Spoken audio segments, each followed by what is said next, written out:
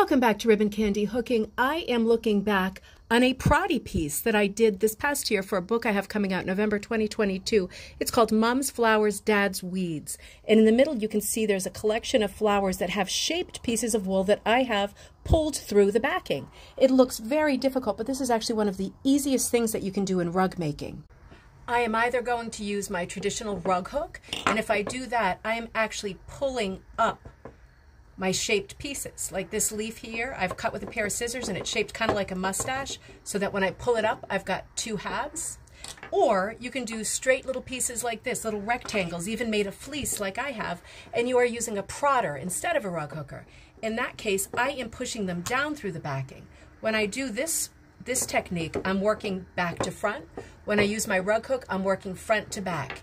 Either way, you will end up with lovely three-dimensional pieces that you can trim and shape on the other side.